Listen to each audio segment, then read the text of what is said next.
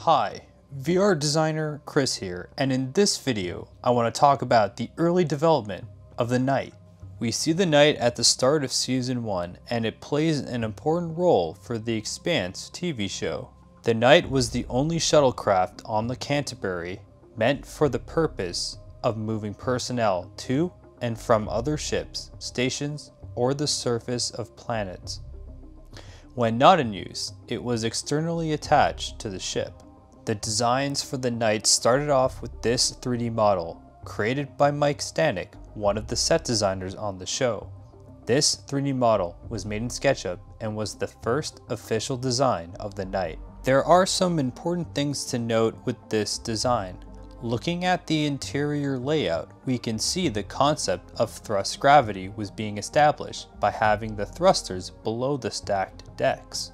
We can also see in this panel here an antenna array that will later play a part in the story of the show. We then get this design, which is much bulkier than the previous one.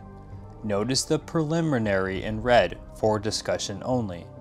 We are so early on in the production that we are still trying to figure out the look of the show.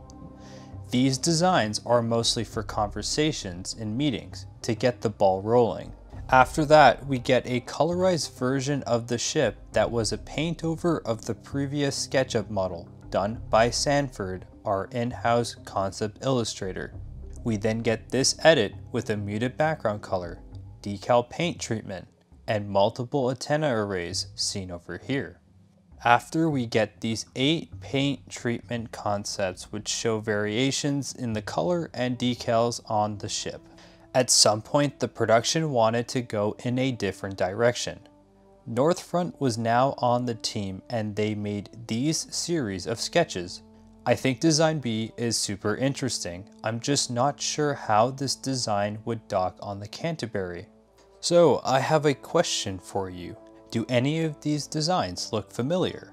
What about Design D? The production clearly liked Design D because this detailed sketch was made.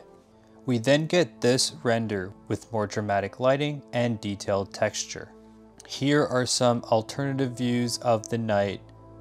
Here is an angled top view, and here is a side view. We then get this update render.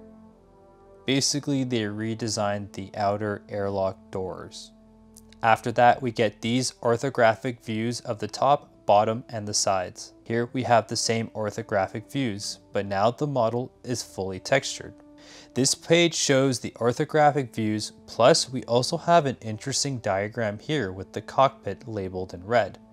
Below that, we can see the docking bridge. Now we have these final renders. Notice the pure and clean logo on the side. We also have this top view and this side view. We now have this piece of concept art, which is the Knight taking damage from a debris field that was caused by the destruction of the Cant.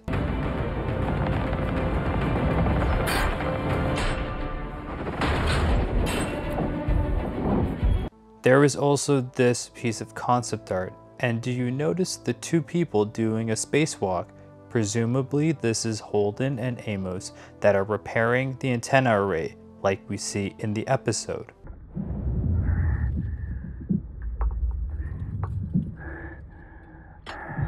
Oh shit!